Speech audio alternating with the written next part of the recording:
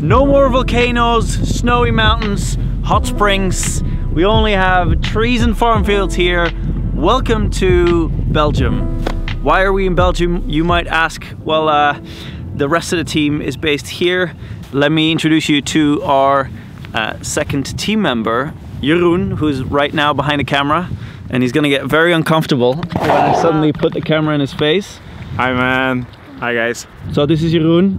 It's me. He's a legend. In Belgium. You see He hates introductions. Yeah, I don't know, never know what to say. Jeroen is one of my childhood friends. We go way back. So I think the only person that I want to do this with, I think it's you, Frank. Oh, so this is the first time you see the car. What is going through your mind?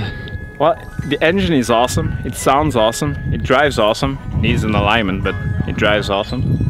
And I think we can make it. I think we can really do it this time. We have a project, we have an idea in mind, and for the first time I think, okay, this is actually feasible, because normally our challenges are way too heavy and too difficult, but I think we're on the right track for once. We did already a lot of work on it. We have new bumpers, so we get some steel, we bended it in a way that it's very structural. We have it also in the back. It's still in yellow, so it's covered, so protective, but it will be painted black because the car is matte, black, blinky plat. Okay, opnieuw. So this is not gonna stay yellow. We have some, I don't know, aluminium, titanium, I don't know it anymore, something strong, right? The Eurowise sponsor skid plates. They're just awesome, super easy install. Fifth sunny day in Belgium. It's definitely a difference from Iceland. As you can see, here in Belgium we have to work outside, but we're pretty lucky that at least we got the weather here in Belgium. So while there's snowstorms in Iceland and we have a beautiful garage heated with a 5-ton lift, it's actually not bad to work on the streets here. Skid plate time. There we go. We hebben dingen en gepelde tomaten nodig. Een ophalen op machine te zetten.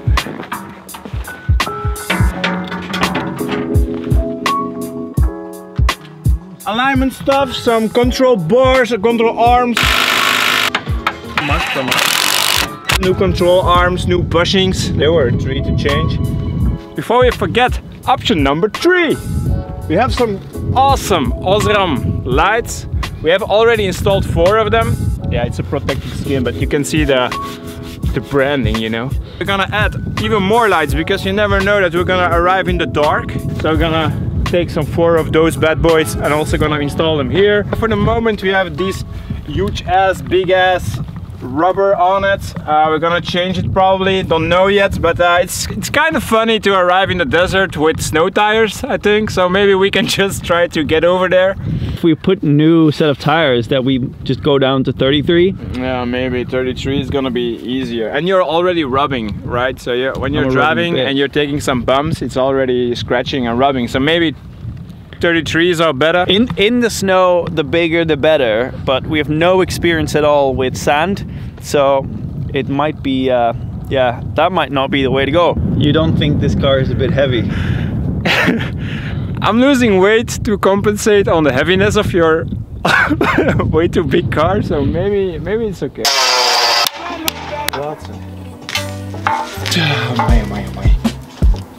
But what can we say? Another sunny day. Hey, we're lucky, hè man. God, zeker toch. Godverdikke. I'm not complaining. Not too shabby. Ow. With a car above my head. Yeah, a 3-ton car above his head. Always forgets it. So we're doing it the low budget way. That means this is it.